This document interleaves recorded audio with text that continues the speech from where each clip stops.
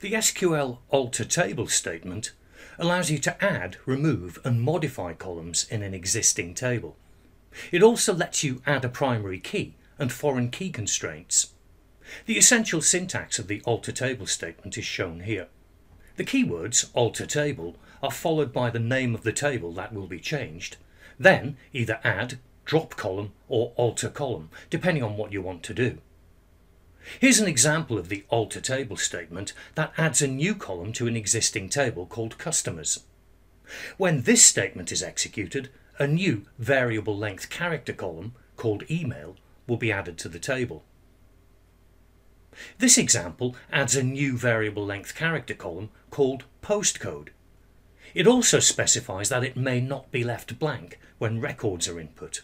Notice the use of not null. This example adds more than one column at a time to an existing table.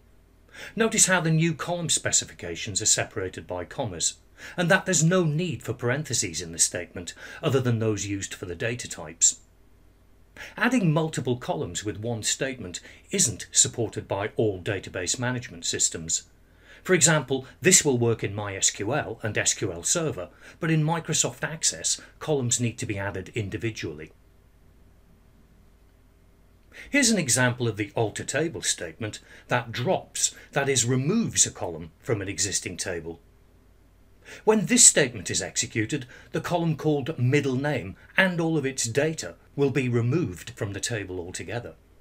If a column is a primary key or a foreign key, or indeed there are any other constraints on it, it's usually necessary to drop these constraints first. In this example, several columns are being dropped at once. As was the case when adding multiple columns, the dropped column clauses are separated by commas, and there's no need for parentheses at all. Dropping multiple columns with one statement is supported by MySQL and SQL Server, but not Microsoft Access. Access will, however, let you drop columns individually. This alter table statement changes the data type of an existing column in a table called customers. When this statement is executed, the data type of the existing column called country will be changed from whatever it used to be to a variable length character data type. There are a few things to bear in mind when changing the data types of existing columns. If the column already contains data, the new data type must be appropriate for the existing data.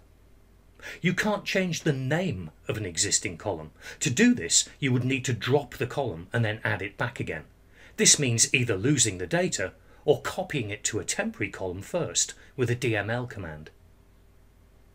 Most database management systems, including MySQL and SQL Server and Microsoft Access, will not let you alter multiple columns in one statement. If you're using MySQL rather than Microsoft Access or SQL Server, you'll need to use modify instead of alter column. This example adds a primary key constraint to the customers table. The column customer ID should already exist in the table. This statement changes it into a primary key. And finally, this example adds a foreign key constraint to the customer column in a table called orders. The orders table must already contain a column called customer that identifies which customer in the customers table placed each order in the orders table. The references clause establishes which is the related column in the customers table, in this case customer ID.